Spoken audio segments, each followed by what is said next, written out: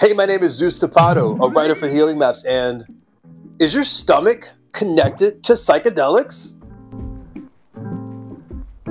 So this is going to be a wild thing for me to say, but maybe a psychedelic trip doesn't originate in the brain. What if we had it all wrong and the trip actually starts in the gut?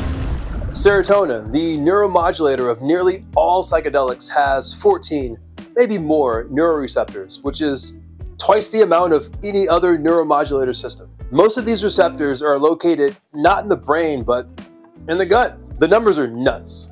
An estimated 95% of 5-HT, which is the serotonin group of receptors, are in your gut. Only 5% are located in your brain, yet nearly the entirety of psychedelic science is focused on the brain. The future of scientific inquiry into psychedelics will need to include research into the brain-gut connection.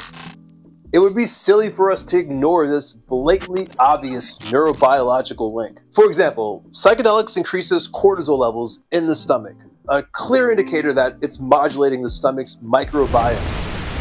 Psychedelics also has immunomodulatory properties, which means it affects the immune system, most likely through the gut biome.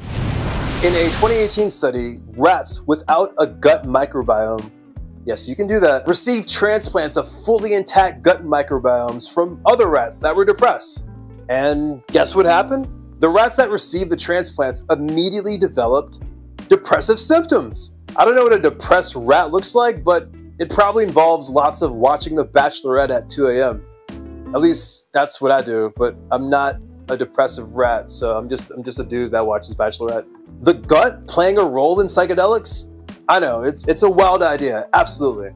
But the evolution of science is a roller coaster of knowing something is correct until a better, more correct theory presents itself. Also, props to Kim Coopers at Maastricht University for proposing this revolutionary idea and pushing a non-neurologically focused perspective on psychedelic research. There's some good psychedelic research going down in Holland, and particularly Maastricht University. And I'm beyond thrilled to be a part of it. I wake up every day and I can't believe that I'm doing any of this stuff, but yet here I am, and it's awesome.